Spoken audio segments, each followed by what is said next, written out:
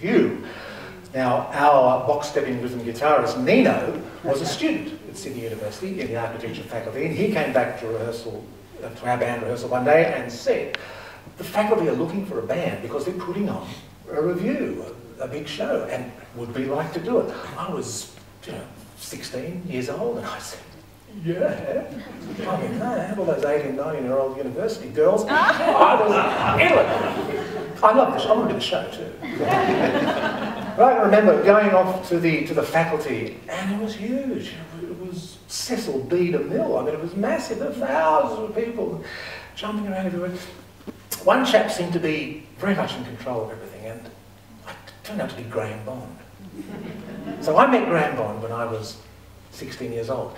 Graham was about 22, 23, and we hit it off straight away. I mean, we had hair. We still hit it off now, even though he's got so much more hair than I do. Still very good. No, we did, and there we were with Graham, and we shared so much in common. Graham, hugely musical and loved the theatre. Rory, musical, loves the theatre, triple threat.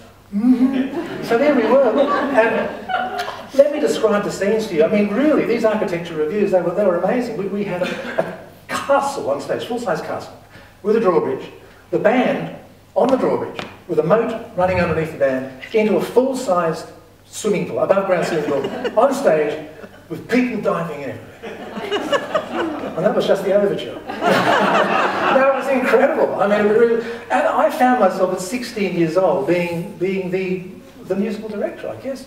And it was so exciting. It was such an exciting time because not only was Graham there, another chap we may have heard of, I've certainly heard of him, Geoffrey Atherton, was in the same faculty, wonderful writer.